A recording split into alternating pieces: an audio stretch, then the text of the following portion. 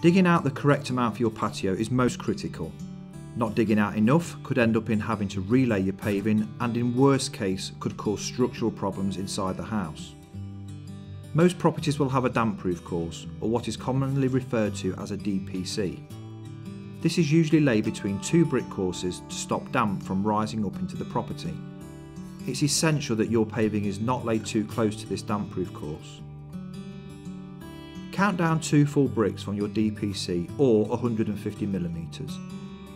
The finished height of your patio should not be above this level.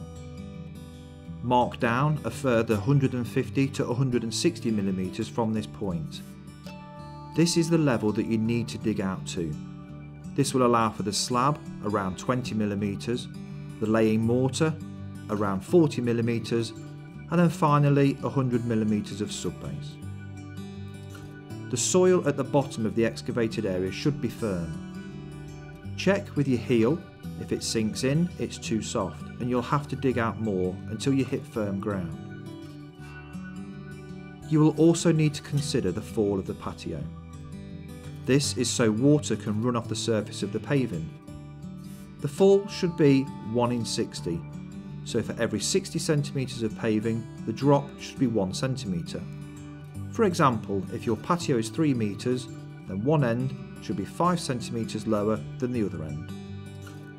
Hammer the peg into the ground until the top is at the level of the finished paving height. Hammer another peg where the patio will finish and run a string line between the 2 pegs. Ensure the string slopes down from the building to the edge of the patio. Some spirit levels are already marked at 1 in 60, which makes getting the correct fall much easier. As you can see on the illustration, and due to the fall, more needs to be dug out at the edge to ensure the correct level of subbase and bedding mortar. Now that you're happy with the levels and the correct fall, the subbase can be tipped in. MOT Type 1 is the best material to use and can be purchased from your local builders merchants in bulk bags or delivered to your property loose on a tipper lorry. Spread the subbase out to about 30mm below the string line. Using a vibrating plate to compact the subbase down.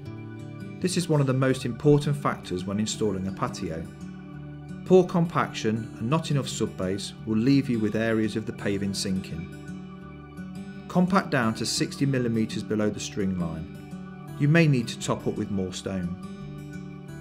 So just checking, 100mm of subbase leaves 60mm for the bedding mortar and the paving.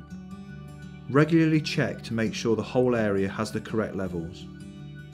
Spend plenty of time compacting your subbase, passing the plate over the whole area at least 7 times, and don't worry, you can never over compact. For more installation hints and tips, visit the website pavestone.co.uk.